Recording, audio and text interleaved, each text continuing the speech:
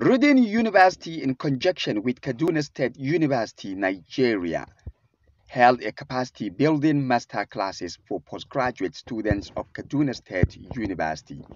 The program, which was organized by the Faculty of Communication and Media Studies, was graced by the Vice Chancellor of Kaduna State University, Professor Abdullahi Musa, Professor Muhammad Ali Bashir, Director, Directorate of University Advancement, Head of Mass Communication Department, Dr. Hadiza Wada, Dean Faculty of FCMS, Malan Parawa Abubakar, the Postgraduate Coordinator, Mass Communication Department, other staff of Kaduna State University and students.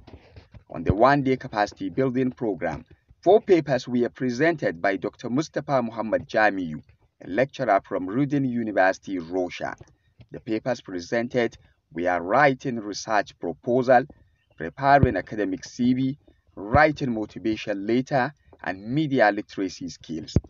The Vice Chancellor of Kaduna State University thanked the paper presenter and also charged the participants to utilize the knowledge learned. The coordinator of the event, the Dean Faculty of Communication and Media Studies, Professor Ayodele Babatunde Joseph, expressed his enthusiastic feelings on the actualization of the program and thanked Kaduna State University management and staff for their presence despite tight schedules.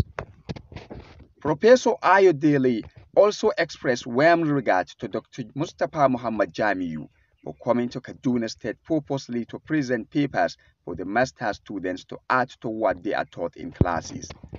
Professor Muhammad Ali Bashir, Director, Directorate of University Advancement, in his vote of thanks, expressed the university appreciations for receiving Dr. Mustapha Muhammad Jamiu in Kaduna State University.